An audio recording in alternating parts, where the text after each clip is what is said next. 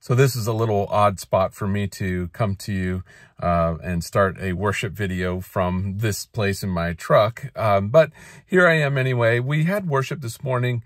We pre-recorded it. Actually, no, I'm sorry. We recorded it live and then we're posting it later for those who are online worshipers. But we had an audio issue at the front end. So I wanted to welcome you in person because we would not be able to hear that. You just see me talking, my mouth moving, and no sound coming out. So I snuck off to a quiet place to do it at my home, which turns out to be my pickup truck. So here I am. But welcome to you. We're glad that you decided to worship in this way online today. We have a covenant and communion service today.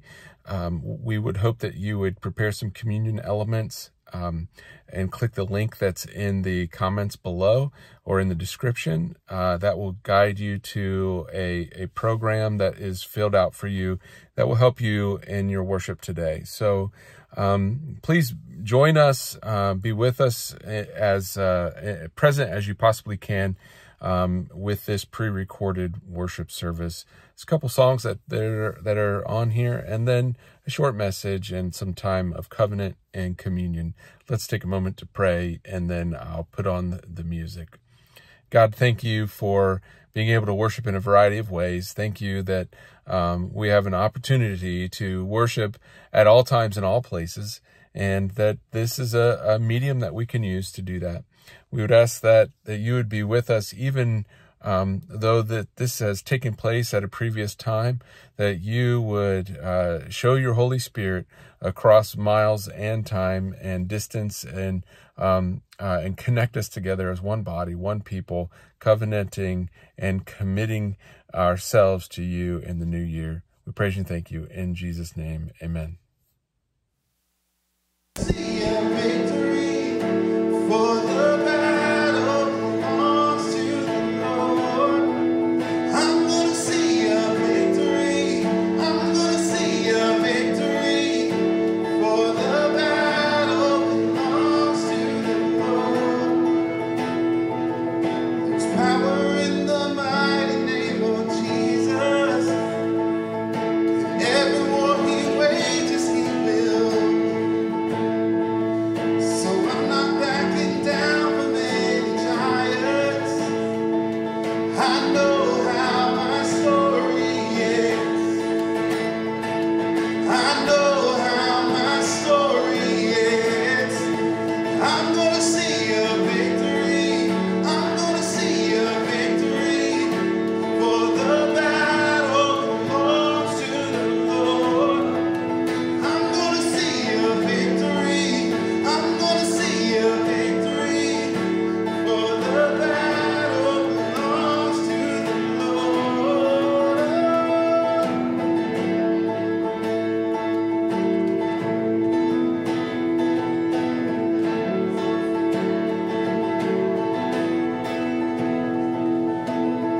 You take what the enemy meant for evil, and you turn it for good. And you turn it for good. You take what the enemy meant for evil, and you turn it for good. You turn it for good. You take what the enemy meant for evil, and you turn it for good. You turn it for good. Yeah. You take what the enemy meant for evil, and you turn it for good. You turn it for good. I'm gonna see a victory. I'm gonna see a victory. For the battle belongs to the Lord. I'm gonna see a victory. 2023 for the battle.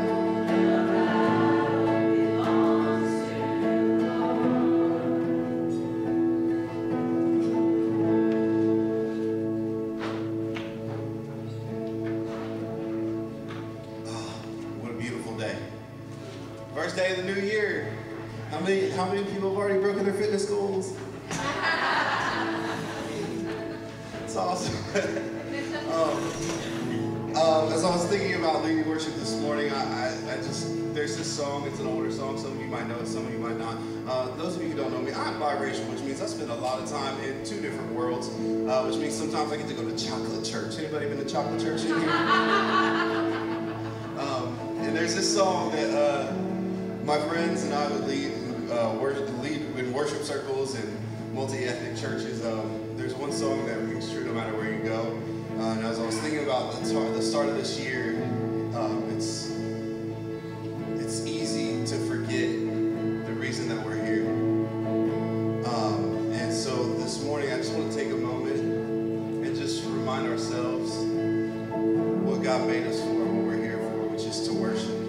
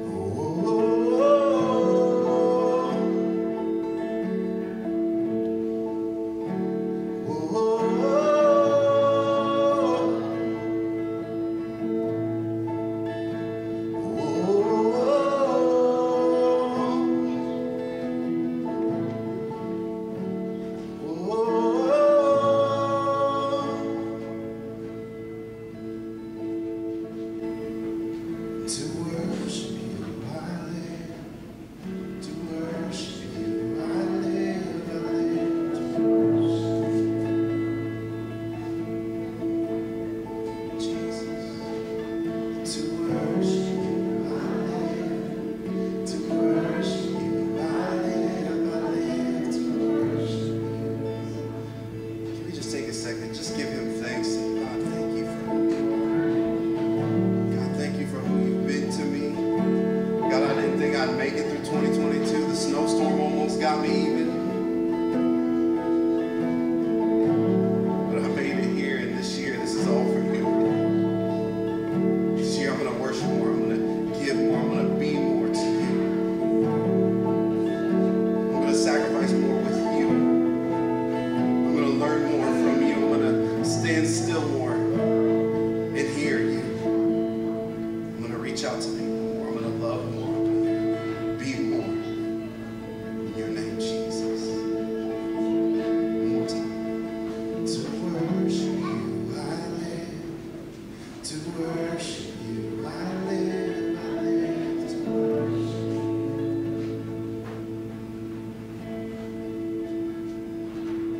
To worship you, I live. To worship you, I live. I live to worship. God, we come to worship you. We come to lift ourselves to you, to put ourselves before you in this new year, and to commit ourselves to your word, to your ways, to your will. Worship is one aspect of that. In fact, everything we do and all of the things we do, there ought to be some sort of worship in that. Our living should be a living worship, a sacrifice of praise to you.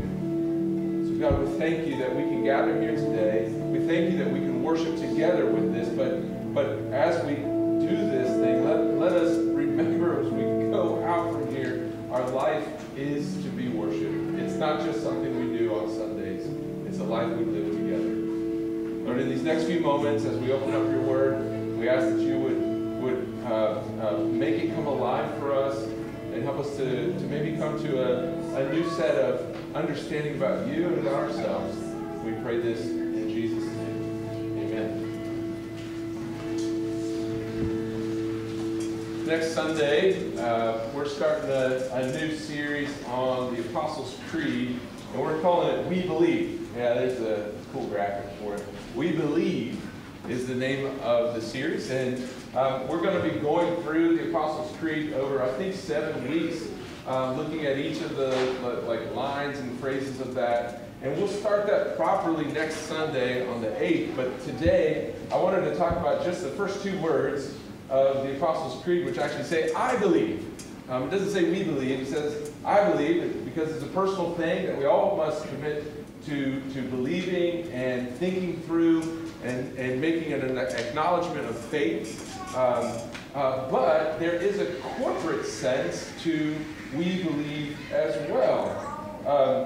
I want to just say this, that in an era of time where it seems like everybody believes something different, and churches are all believing various different things about various and different things. I wanted us as a church to declare this is what we believe. And there would be no mistake about what we believe, because these are the things that we believe. I do get comments and questions from pastors in town sometimes that say, hey, I hear you're preaching about this. Or I hear you're teaching about that. Or do you believe in this? And I'm like, who made you my police? But I would like it also to be no mistake. This is what we believe. And then we can just direct them to the video.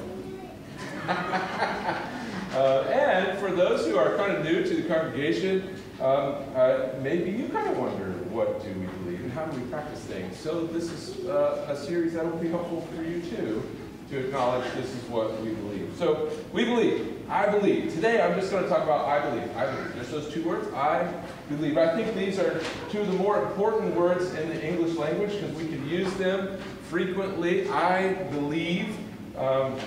There's depth and nuance to those 2 words. I believe. One can believe that the weather is going to change. I believe that the weather. How many of you thought, I believe this weather's going to change last week? Like, it has to change. It's hard to believe now that it was -24 just last Sunday, was it? Or last Saturday or so. Like, It's hard to believe that, but we could believe that the weather would change at some point. One could believe that kids like, I believe I'm going to make a good grade, right? I believe that I'm going to do well on this test. I believe I'm going to pass this class. I believe that's going to happen. How many of you maybe didn't believe that? You believe the opposite, like, oh, I believe I'm not going to pass this class. And here's another one. It's a good day for this. You might say, I believe that I'm going to have success in my New Year's resolution. Nobody ever says that. They just say, I'm going to make one, and I'm going to try real hard, and then in February we'll talk again. Now, how many of you did make some New Year's resolution, like, I am going to commit to change this aspect of my life, or do this thing, or whatever? There's good things to do about that, and this is a good time of year to do those things. Parents, you might say, I believe my children will grow up to be well-adjusted human beings and contribute to society. Yes, we have that hope because we believe that we will do that and see that from our children. But it's different to say that one believes in a person. I believe in a person, believes with a conviction, in particular what we're talking about as a people of faith, that a person died, and then rose again, and then ascended to heaven. I mean, it's bonkers if you just kind of on the outside looking in, if you haven't been raised in the faith, you go, you think somebody died and rose again. That's bonkers, but we have to what? What's the word? We have to what? Believe in that. We have to believe in it. These days, belief is relegated to agreeing with the thing that feels right. This feels right to me, so I must believe in it. I agree with the sentiment, therefore it must be right. It's like having an intellectual acknowledgement on an agreed upon set of facts. Because you have to agree on these facts. They might be facts, but you agree with a group of people about them, and then you believe that because that's what your group believes. And you don't have to be ashamed about it. You don't have to be embarrassed by it because that belief is held by a common group of people. They all agree with you on that belief. Here's what the Apostle Paul says about belief in Romans chapter 1, verse 16. He says, "For I am not ashamed of the gospel, for it is the power of God for salvation to everyone who believes, to the Jew first, and then also to the Greek." He's talking about everybody. It's not everybody can believe in this, and salvation is available to everybody. The Greek word for that is pisteuo. Pisteuo. How about you say that with me? Pisteuo. It's a conviction and trust to which a person is impelled by certain inner and higher prerogative law of the soul. That's a lot, isn't it? It's a lot. I understand that. And normally I'd have that up here, but I was too lazy to put all that on the screen. It's not just agreeing on a set of facts. It is an inner conviction of the soul. That's what belief is. Belief is more than all of us just agreeing on, yes, we think that happened. Belief is a conviction of our soul, an inner, higher prerogative law of the soul. Here's Romans 10, 9 through 11.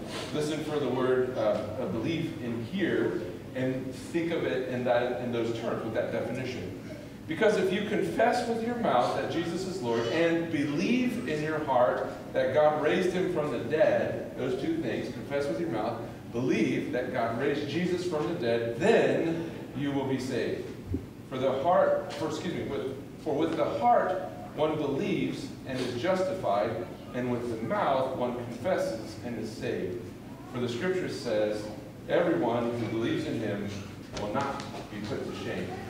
Use the word 3 times in that little passage. In the 19th century, the greatest tightrope walker in the world was named Charles Blondin. You ever heard this story before about Charles Blondin? Good, because I want to tell it to you now, and I want it to be fresh and exciting. So June 30th, 1859, we're going back ways. He was the first man in history to tightrope walk across Niagara Falls. Yeah, that's legit. Yeah. 25,000 people gathered at Niagara Falls to watch Charles Blondin plummet to his death. No, just kidding. But that's what they wanted to see. That's why we show up to those things, right? So we're humans, let's be honest. We wanted to see the worst. No safety harness, no net to catch him. He's going to tightrope a walk across the thing. 1,100 feet suspended on a tiny rope, 160 feet above the raging waters around the Niagara Falls. You know what I'm talking about. So he safely reaches the Canadian side of the falls. He didn't die. He lived to tell about it. People watched it. It was great. It was fantastic.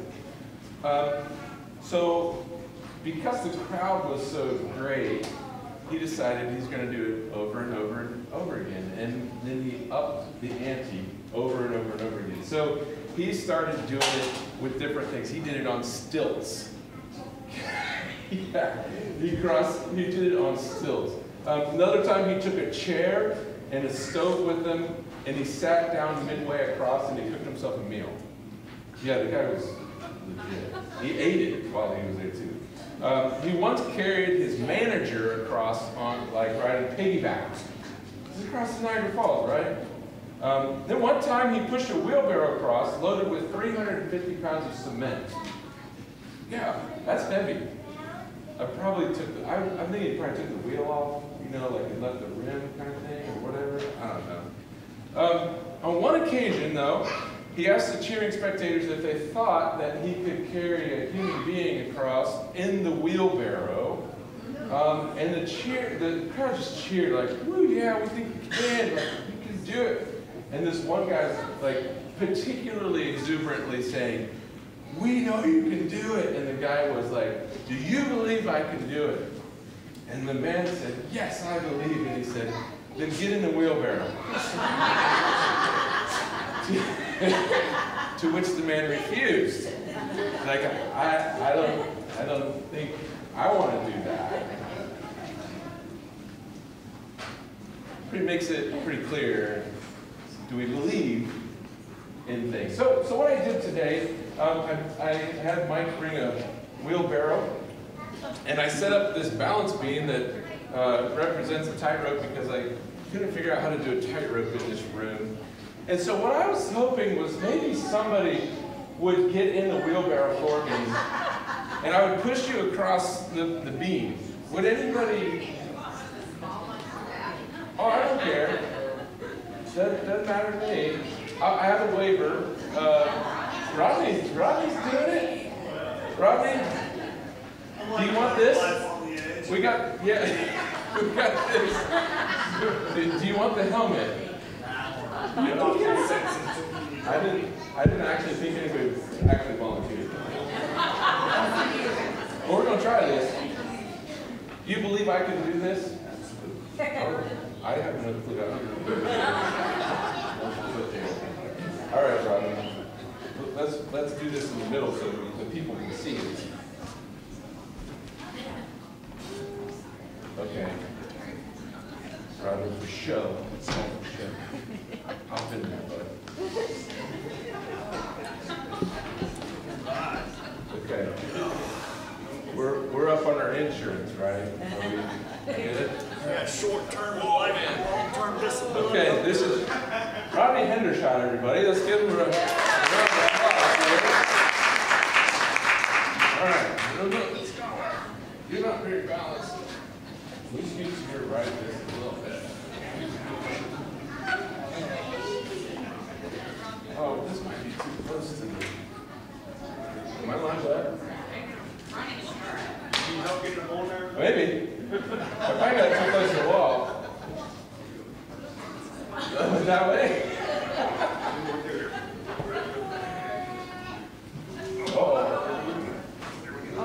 Okay. Oh no.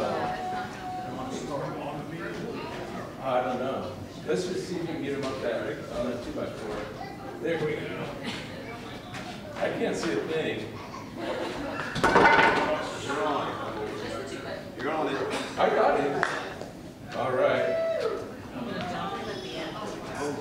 We have the baptismal pool at the end. How we doing, Rodney? How you feeling? Feeling good? To the left? You got to be on the beat. I gotta be on the beat too.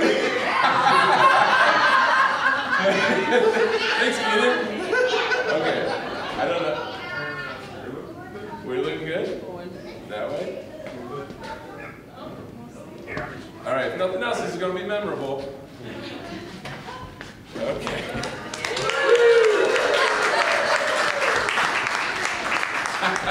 Thanks, Rodney. Okay, yeah. All right. I don't know if that was anything, but it's Kids Day, so we have some fun. I'm sweating. Mostly because I wasn't sure that was going to work. Makes it pretty clear how and what we put our faith and trust and belief in. Are we willing to put our belief in a person, in a human being, in someone that we can see?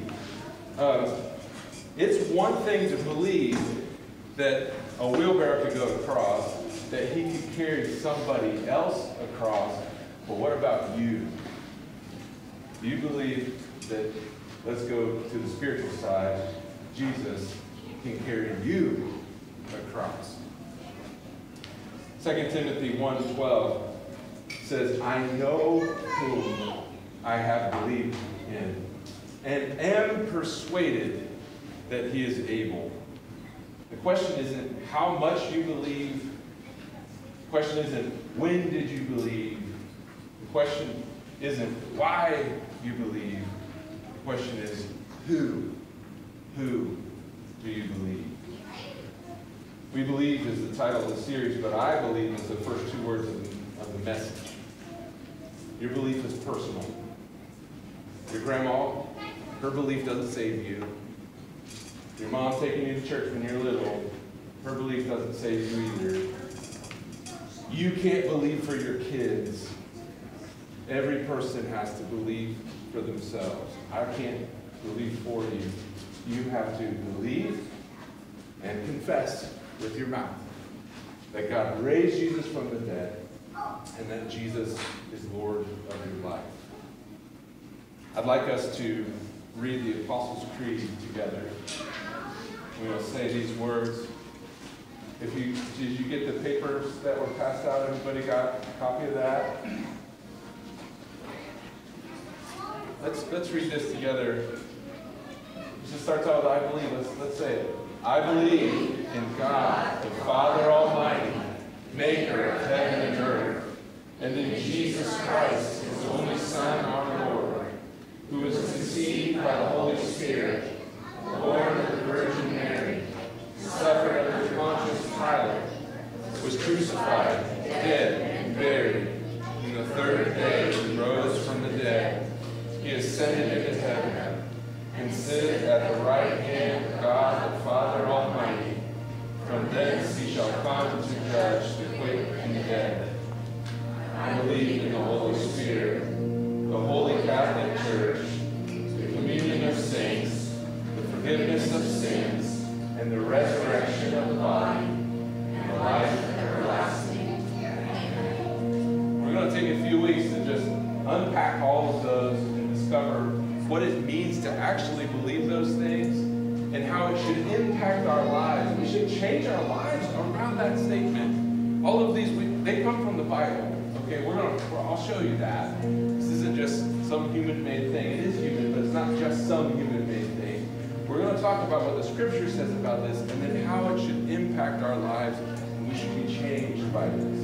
We believe it. We should live it. So I would like us to now transition our thinking now to this covenant service, and we're going to keep going in this passage and in these papers that you have, and as we prepare ourselves to take communion, let's pray together. Written words in your handout. Oh God, searcher of all our hearts, you have formed us as a people and claimed us for your own. As we come to acknowledge your sovereignty and grace, and and to enter anew into covenant with you. Reveal any reluctance or falsehood within us. Let your Spirit impress your truth on our inmost being, and receive us in mercy for the sake of our mediator, Jesus Christ, who lives and reigns with you in the unity of the Holy Spirit, one God, forever and ever. Amen. Hear now these words from John 15. I am the true vine, and my Father is the gardener. He cuts off every branch in me that bears no fruit, while every branch that does bear fruit he prunes, so that it will be even more fruitful. You are already clean because of the word I have spoken to you. Remain in me as I also remain in you. No branch can bear fruit by itself. It must remain in the vine. Neither can you bear fruit unless you remain in me. I am the vine, you are the branches. If you remain in me and I in you, you will bear much fruit. Apart from me, you can do nothing. If you do not remain in me, you are like a branch that is thrown away and withers. Such branches are picked up, thrown into the fire, and burned. If you remain in me, and my words remain in you, ask whatever you wish, and it will be done for you. This is to my Father's glory, that you bear much fruit, showing yourselves to be my disciples. Brothers and sisters in Christ, the Christian life is redeemed from sin and consecrated to God. Through baptism, we have entered this life. We have been admitted into this new covenant with Jesus as the mediator. He sealed it with his own blood that it might last forever. On the one side, God promises to give us new life in Christ, the source and perfecter of our faith. And on the other side, we are pledged to live no more for ourselves, but only for Jesus Christ, who loved us and gave himself for us. From time to time, we renew our covenant with God, especially when we reaffirm the baptismal covenant and gather at the Lord's table. Today, however, we meet and renew our covenant. Today, however, we meet as the generations before us have met to renew the covenant that binds us to God. And let us make this covenant of God our own. Commit yourselves to Christ as his servants. Give yourselves to him, that you may belong to him. Christ has many services to be done. Some are more easy and honorable. Others are more difficult and disgraceful. Some are suitable to our inclinations and interests, and others are contrary to both. In some we may please Christ and please ourselves, but then there are other works where we cannot please Christ except by denying ourselves. It is necessary, therefore, that we consider what it means to be a servant of Christ. Let us therefore go to Christ and pray this together. Let me be your servant under your command. I will no longer be my own. I will give up myself to your will in all things.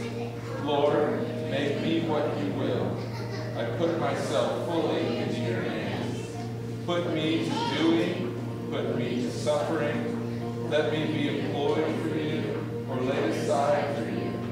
Let me be full, let me be empty. Let me have all things, let me have nothing. I freely and with a willing heart give it all to your pleasure and disposal. Christ will be the Savior of none but his servants. He is the source of all salvation to those who obey. Christ will have no servants except by consent. Christ will not accept anything except full consent to all that he requires. Christ will be all in all, or he will be nothing. Confirm this by a holy covenant. To make this covenant a reality in your life, listen to these admonitions. First, set apart some time, more than once, to spend alone before the Lord, in seeking earnestly God's special assistance and gracious acceptance of you, and carefully thinking through all the conditions of this covenant and searching your hearts, whether you have already freely given your life to Christ. Consider what your sins are. Consider the laws of Christ, how holy, strict, and spiritual they are, and whether you, after having carefully considered them, are willing to choose them all. Be sure you are clear in these matters. See that you do not lie to God. Second, be serious in a spirit of holy awe and reverence. Third, claim God's covenant and rely upon God's promise of giving grace and strength so you can keep your promise. Trust not your own strength and power.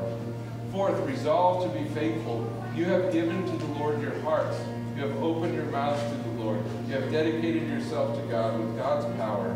Never go back. Never last, be then prepared to renew your covenant with the Lord. Fall on your knees, lift up your hands toward heaven, open your hearts to the Lord as we pray. O righteous God, for the sake of your Son, Jesus Christ, see me as I fall down before you. Forgive my unfaithfulness in not having done your will, for you have promised mercy to me if I turn to you with my whole heart. God requires that you should put away your idols. I hear from the bottom of my heart, renounce them all, covenanting with you that no known sin shall be allowed in my life. Against your will, I have turned my love toward the world. In your power, I will watch all temptations that will lead me away from you. For my own righteousness is riddled with sin, unable to stand before you. Through Christ, God has offered to be your God again, if you would let him. Before all heaven and earth, I here acknowledge you as my Lord and God. I take you, Father, Son, and Holy Spirit, for my portion, and vow to give up myself, body and soul as your servant, to serve you in holiness and righteousness all the days of my life.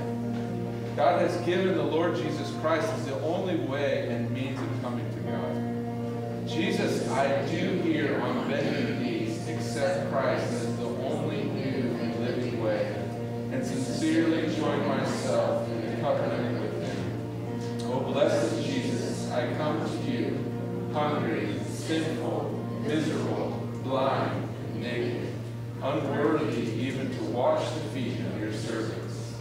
I do here, with all my power, accept you as my Lord and Savior. I renounce my own unworthiness and vow that you are the Lord, my righteousness. I renounce my own wisdom and take you for my only guide. I renounce my own will and take your will as my law. Christ has told you that you must suffer with him. I do here covenant with you, O Christ, to take my lot with you as it may fall. Through your grace I promise that neither life nor death shall part me from you. God has given holy laws as the rule for your life. I do here willingly put my neck under your yoke to carry your burden. All your laws are holy, just, and good. I therefore take them as the rule for my words, thoughts, and actions, promising that I will strive to order my whole life according to your directions. And I don't allow myself to neglect anything I know to be my duty. The Almighty God searches and knows your heart. O God, you know that I make this covenant with you today without guile or reservation. If any falsehood should be in me, guide me and help me to say it right. And now, glory be to you, O God the Father, whom I from this day forward shall look upon as my God and Father. Glory be to you, O God the Son, who have loved me and washed me for my sins in your own blood, and now is my Savior and Redeemer. Glory be to you, O God, the Holy Spirit, who by your almighty power have turned my heart from sin to God.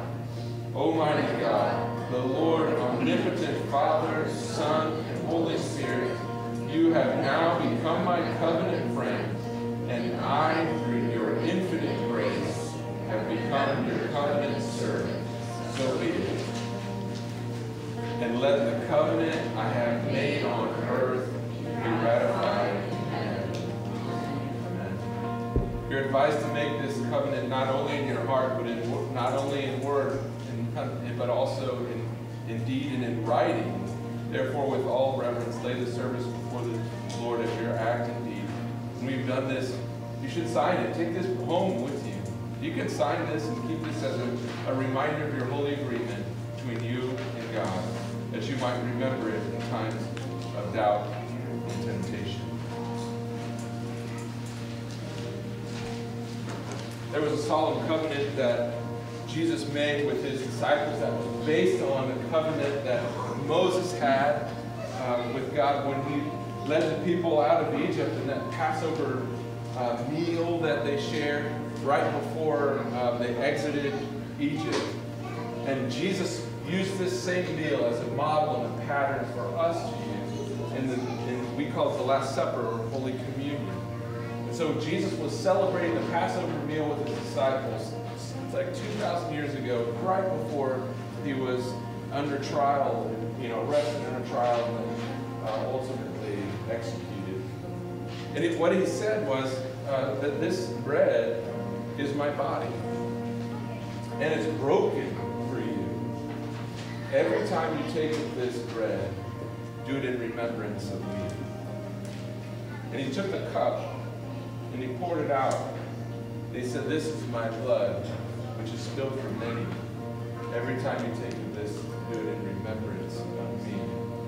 And what Jesus was telling his disciples, and now what we claim to believe, is that Jesus was taking the place of all the covenantal systems. He was fulfilling those in his presence and in his sacrifice that he was about to make. No more sheep needed to be slaughtered because the Lamb of God was coming and came to be that sacrifice for us. And so when we take this Holy Communion, what we are remembering is that covenantal sacrifice that God made on our behalf. Can we take this covenant and apply it to our lives and say, we believe. We believe this is the plan that God has for you individually, for us as a body. Let us pray. As we take this holy meal, Lord, we ask that you pour out your Holy Spirit upon these gifts of bread and cup, that it may be for us the body and blood of Jesus Christ. And as we take these elements, might we remember what this sacrifice of body and blood mean for us, that we no longer have to slaughter the sheep in order to atone for our sins, but you have come for us. You have taken care of that sin for us. You have carried us across. And all we need to do is believe in you, not for somebody else. We believe that you can carry us across. May we live in that promise this year, the rest of this year. We're just getting started in this year. May it be a covenant, a sign for us as we move forward this year. We're going to live it for you. Bless these acts of covenant that are happening all over the room, and as we take this together as the body of Christ. In Jesus' name, amen. Pastor Dirk to help me serve communion this morning. I'm going to do it by intention, where you'll take the bread and then you dip it into the cup, and then you can take it as you go. I think the best way might be to come up the center aisle here. Come on over here, church. And maybe we'll just start on this side and we'll start in the front row, second row. Let's be orderly this time. We're not very orderly in our communion, but it's a tight space, so let's be a little orderly. We'll go on this column of ladies here. Why don't you get us going? And come on up as you're ready, and you can file the back around to yours.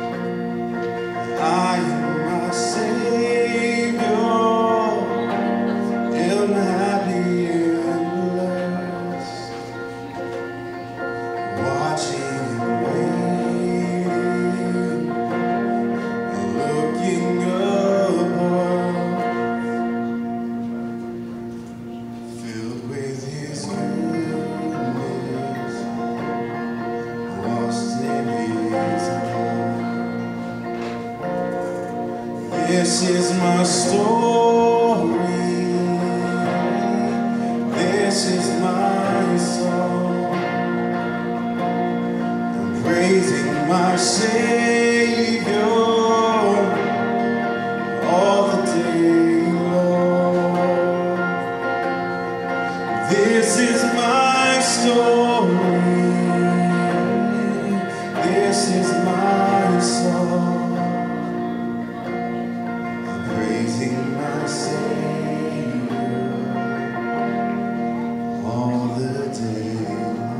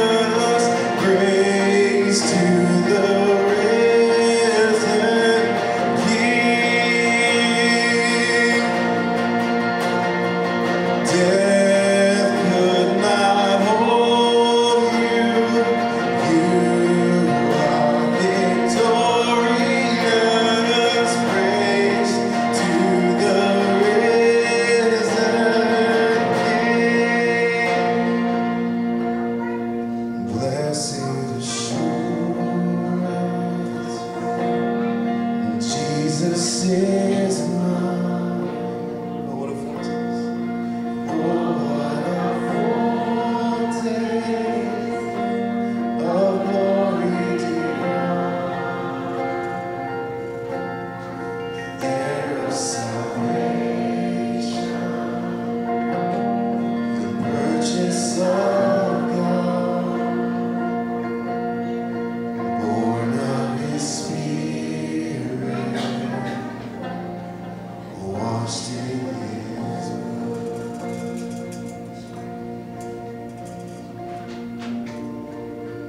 God, I wish I could make a covenant and a decision for every person in here, but I can barely do it for myself. So God, I just thank you that you've done it for me, that you've carried me across that Niagara Falls. You've done what it takes so that I can believe in you. And Lord, I just ask that you would use me this year. I make a covenant with you like everybody else. I make a covenant with you for all of those things we just talked about. And use me to help somebody else get in that wheelbarrow and believe in you too. Lord, give us all that encouragement to be able to do it for ourselves and help somebody else come to the same conclusion of belief, the inner conviction, that blessed assurance that Jesus is mine. Lord, we ask that you would provide for that for us every single day, because every single day we're going to have a challenge. We're going to have somebody or something that would lead us to think something else, to do something else. And may this year be a year in which 365 days we dedicate each one of them to you. Lord, be with us as we leave here today. We're going to go have football parties with people, or we're going to go out from here today, and all of this might be lost in our minds, but may it not be lost in the moment we need it most. May we be your shining lights of what goodness and love can do in people's lives, and we be that representative wherever we go. Be with us as we leave here in these moments. In Jesus' name we pray. Amen. God bless you all. We'll see you next Sunday up in the ballroom. We'll have children's ministries going back next Sunday. God bless you all. Happy New Year.